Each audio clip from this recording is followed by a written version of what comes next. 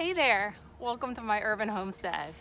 Down here in Florida, there's so much going on in spring. I'm so excited to share it with you because today what I'm gonna do is I'm gonna take you on a spring garden tour, and we're gonna do, for the first time on this channel, the whole thing. I mean, normally I just try to show you one part, or like I'll just focus on native plants or butterfly gardens or vegetable gardens, but today I couldn't just do one. I had to show it all, and that's what I'm gonna do. I'm gonna take you from the front to the back to the sides. We're gonna look at vegetables, native flowers, butterfly plants, exotic flowers, just the whole thing. And I hope you enjoy it because this is what gardening in Florida is like in April. So come join me, let's go. How about flowers first? Because there's some gorgeous flowers going on. Now, one of the things that I think I've mentioned in some other videos, so one of the things that will flower a lot in the future is this tree. This is a Poinciana. They get gorgeous, gorgeous, gorgeous red flowers. This one's probably not old enough to start getting flowers this year, but I'm hoping in the next like 2 to 3 years we should start getting, this will be covered in red flowers. It's not native to my home state, it is native to Madagascar, but it is still just a pretty, pretty flowering tree. And then when it comes to other major flowering trees in the front yard, we have the Cassia fistula, also too young to start flowering yet, also known as the golden shower tree. Just imagine like bunches of grapes, but with yellow flowers. That's what that's gonna end up having. And then hiding back here is a big old plumeria, which they basically go and they look like sticks all winter. But this one's a big old one. My son loves climbing it. And I don't really see very often ones this big. Usually people have little ones. This one's big, big, big, big, big. And those are our big flowering trees. And I'm really excited about it because in the future we're gonna have yellow and red, and then that one has pinkish yellow flowers. And in the back we have a jacaranda, so that'll be purple. And this is just gonna be just a ton of color. But let's move into some of the other flowers. So we've got, of course, our butterfly garden, which is just looking gorgeous. We have the Coreopsis leavenworthii, which is native to my home state, blanket flower. Then you've got these little purplish flowers here. These are beach verbena, which is native. Down in here, we have our twin flower, which is a host plant to the common buckeye butterfly, which is really cute. And then we've got sunshine mimosa, which I don't see any flowers at the moment. They might have all gotten spent. But they're like little powder puffs. They're really cute. So they just kind of pop up every now and then. And they're also part of my little experiment over here with the vegetable garden. Oh, and what's really cool, which a lot of people don't get to see this with blanket flowers, is they just see the petals, is that when it goes and it flowers again. Isn't that neat? Super pretty. So a lot of people just think of it like this, but no, you get this too. And that's how they go get the nectar, all our little butterflies and bees.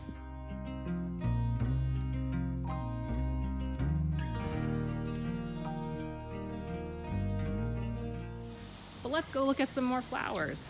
Oh, right. So I made a second butterfly garden up front. Actually, this whole thing's basically like a butterfly garden, but this is a very much dedicated native butterfly garden area again. So what I've done here is let's call it monarch milkweed madness, because I put in a lot of milkweed. So all these little sticks here, this is our native pink swamp milkweed. Oh, look, a little skipper.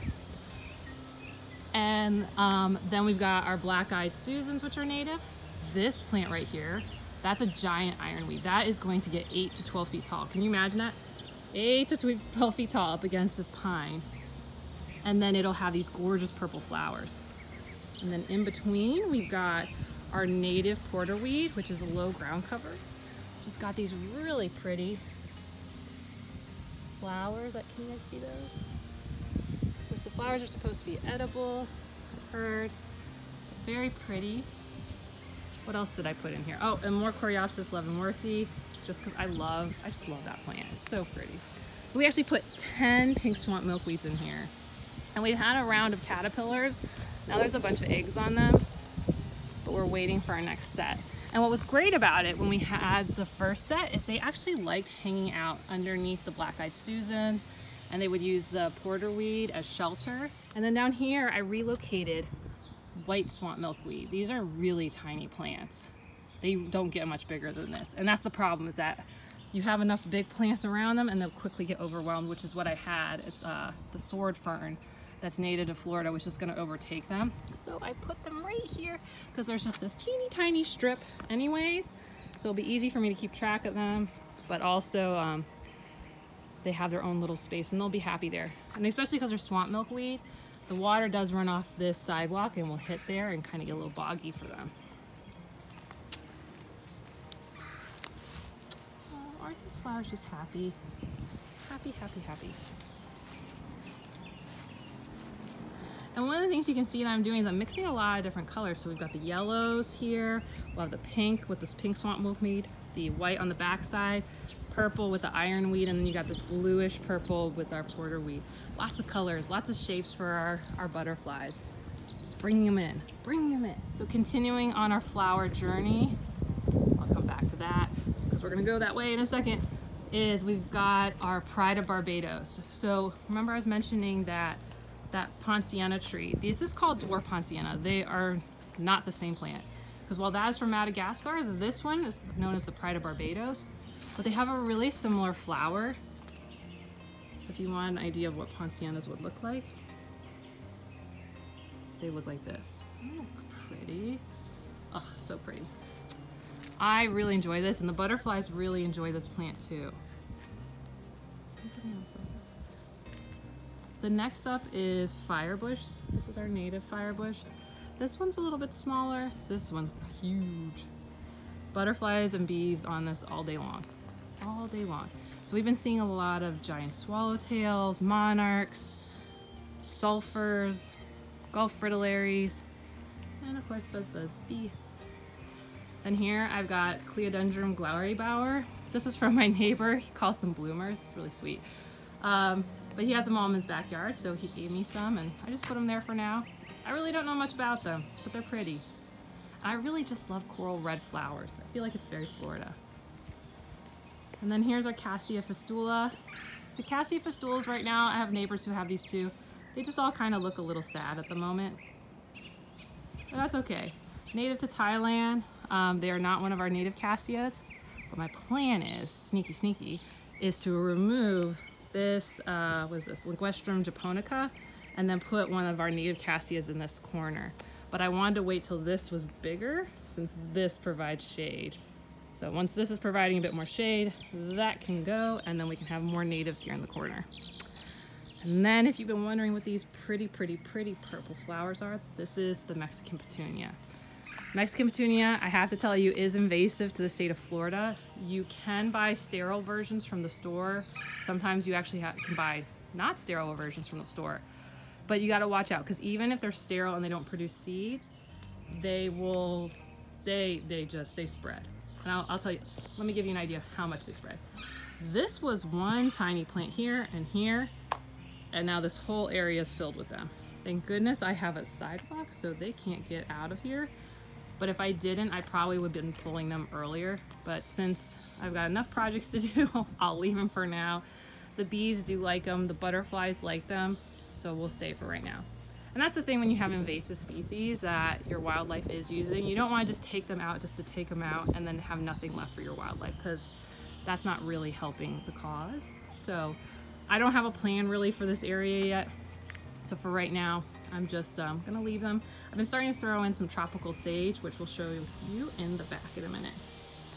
Oh, here's a native Cosmo. Not native to Florida, but it is native to the United States. And then I always forget what these red plants are called. I always call them red sisters because that's the breed or the cultivar. Hello. Hello, all my Gulf fritillaries. But yeah, so they're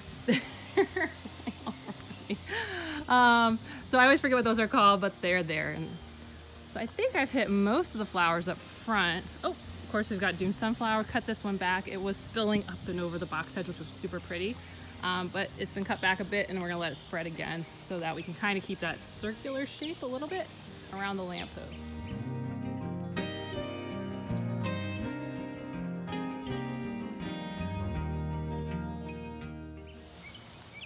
And let's move into the things you can eat. Yay!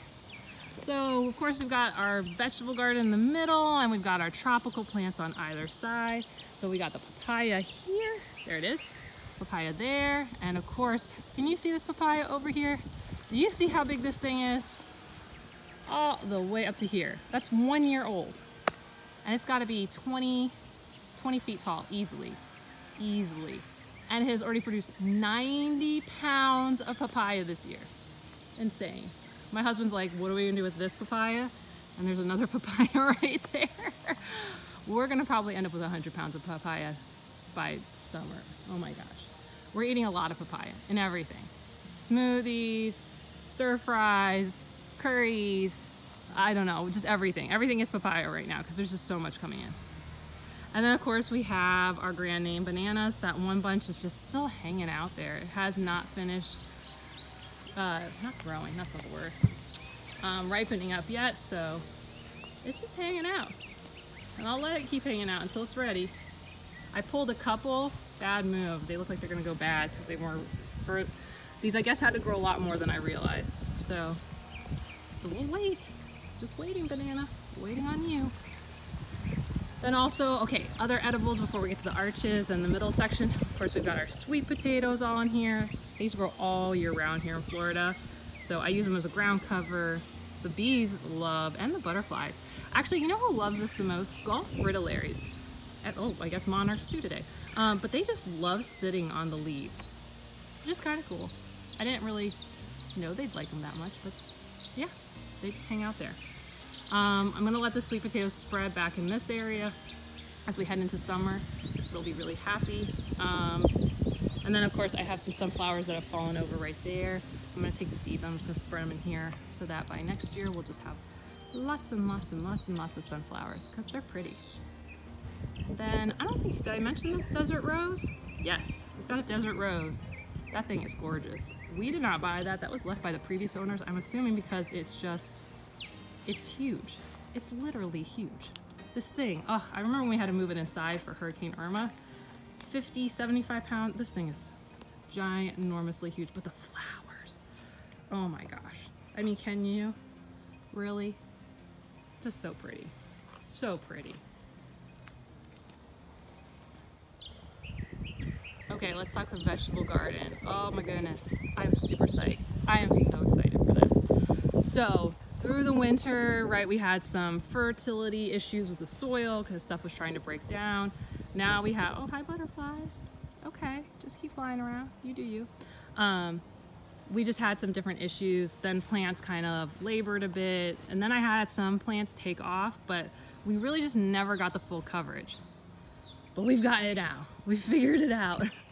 So this tomato plant, the reason it's so much bigger is because actually this was planted in fall last year, and it was one of those plants that just kind of, it just sat there like this big all summer. And that's the thing, is sometimes you never know. Just sat there, and then March came and whoosh, here it goes. And tomatoes everywhere. So we just got those all nice and going. And then what we did is that we watched 4 different types of bean plants that we put in. And the Cherokee Trail Tears, the black beans, did the best. So what we did is, of the black beans we harvested, we have replanted all these arches with that so that they can go and cover. Then I've got tomato plants already started, so you can see tomato. There's another tomato over there. There's also some tomato cuttings mixed in. I've got more tomatoes started on the side of the house. So these, and then I've got cucumbers started on the side of the house. These things are gonna be covered. My plan is that come the rest of spring, these are gonna be covered the whole time, and I'm really excited for it.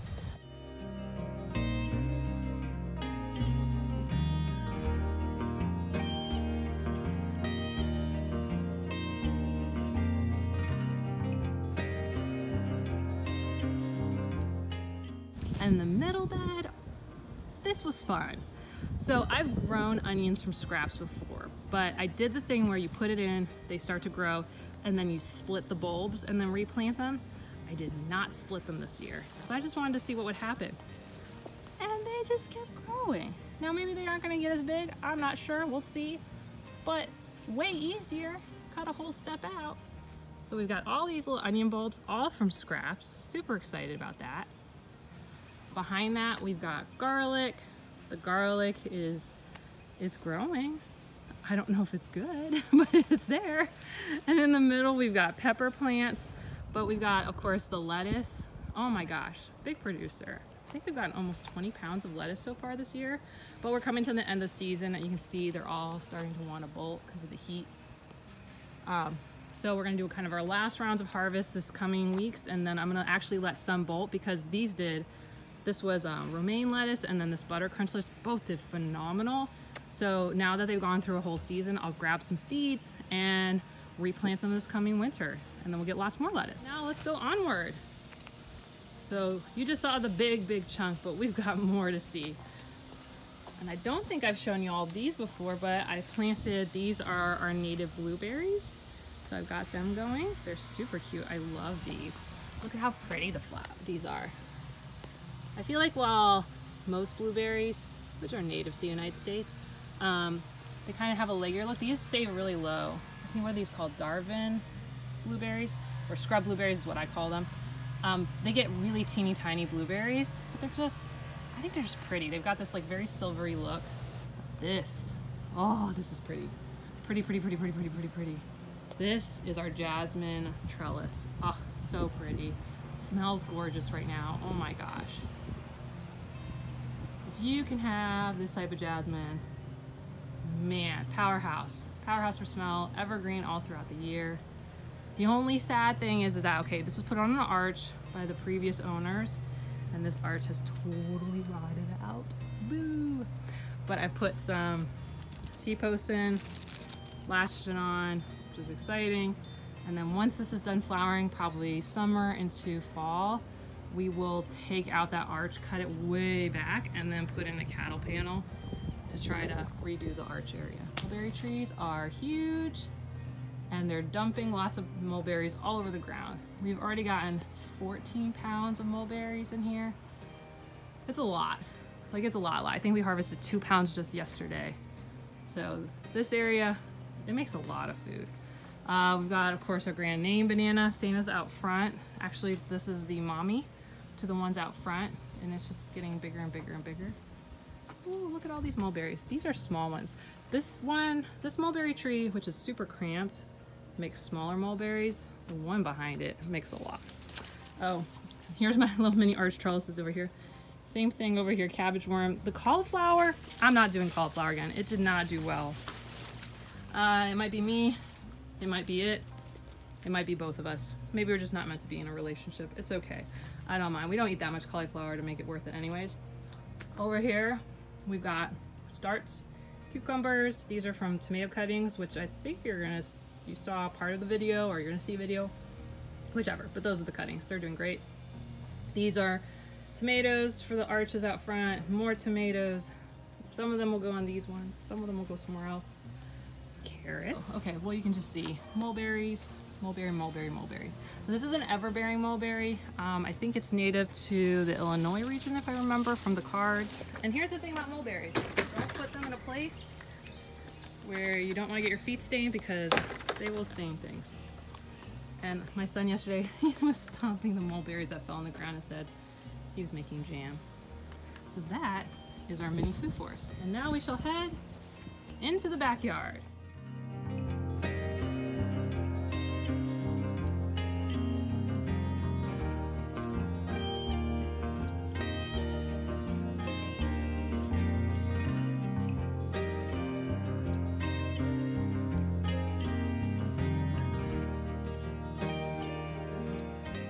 This is my backyard, which I usually don't show you all. Probably because it's just filled with grass, so it's not as exciting. But there is some really pretty things happening right now, like the gardenias. Ugh, are they not gorgeous? They smell gorgeous. I think it's gardenias, jasmine, citrus flowers. They all have that, I don't know what that smell is, but it's so pretty. So this is the time of year for gardenias, and aren't they pretty? Oh, look at these flowers. So pretty. So pretty. Smell pretty. Which, if you were wondering, most of these palms are Areca palms, not this one right here. I don't know what these are, but these are all Areca palms. Areca palms, I think, are native to Madagascar. They're actually, if I remember correctly, they are endangered there. Not in Florida. There's lots of them here, so if they ever need them back, There you go. And they spread a lot. If you get the flowers like this, this is the flowers. These will open up, the bees will love them. And once they start dropping their seeds, I've got lots of mini areca palms all back there. But what I do like about them is when you do have to prune them, you can kind of use this like bamboo. I've used this to edge vegetable beds instead of buying wood. You can just use these instead. So food for thought, think about that too. We've got more native firebush propagated from cuttings and just stuck in the ground. Oh, here's that tropical sage. This is what I want to spread more of up front in that bed. They're so pretty. Butterflies love this. Actually, hopefully I got some footage of it, but the butterflies are usually out here in the morning when the sun's hitting it nice and full, right about like 9 or 10 o'clock. Oh, there you go, there was one. So they're all in here. These are of course crotons, non-native type. I really like these. They're pretty because they've got this kind of like spotted paint that's been thrown on them, and depending on how much sun or shade they get and how mature the leaves are, they change colors. So I just think they're cool. That tree right there, which looks very sad at the moment, is a jacaranda, which I think is native to Brazil. You get beautiful trumpet purplish light blue flowers. And then here's the orchid stand. I'm not good at orchids, y'all. For all of you who are good at orchids and feel, I have friends who are good at orchids. Isabel, who's good at orchids, and she's like, it's not that big of a deal. It's a big deal. See, these never flower. I don't know why, but I also don't really spend any effort on trying to figure out why. So if you're good at orchids, understand that I appreciate your ability to grow and flower those plants. I just don't. But I have this one, and it flowers, and it's pretty. This was a gift from Moses. And it is so nice. And it flowers every year, and I literally do nothing for it. It just sits here, and it does its thing. Of course, we have more hibiscus. Here is a type that has white with red center, which I think is super pretty. And then we have a carambola, also known as a star fruit. Let's put out a little bit of star fruiting, not a lot. More hibiscuses, looks like they haven't set flowers. My nemesis, sword fern. I know someone's gonna tell me this is an invasive species. There is an invasive species and they look almost identical. The only way you can tell is by pulling them and looking for the little tuber balls on them underground. I've pulled a bunch of this and no, it doesn't have it. So it is native, but native can still be annoying. And this is annoying because it just fills in everywhere. And then I have my orange tree, my poor orange tree. It definitely has some citrus greening, but it's still going. This is of course yellow Ixora. The butterflies and the bees do like this. And versus like the pink and the coral, I don't usually see them fruit, but the yellow ones do fruit. So you will see more and more of those. More red sisters, whatever they're called. And then gardenias. Gardenias. Oh, they're so pretty. Super, super pretty. I mean, is that not gorgeous? There's some pink hibiscus, like a nice, pretty fuchsia-y pink right back here. What else? Anything exciting? Ugh, there's some invasive bitter melon back there, if you can find it. Yay for you. Oh, but what's exciting is this, if you guys heard me talk about native cucamelon, this is the cucamelon. I have not been able to get it out yet. I'm waiting for it to fruit. Because last time I found it, I ate the fruit because I wanted to see what it tasted like. Bad move, because then I didn't have any seeds to go move it to a place I actually wanted. All right, we're heading to the side yard. Okay, along this side of the house, why you've never really seen it, it's a boring hedge line. And then, ooh, look at the native yard, yay!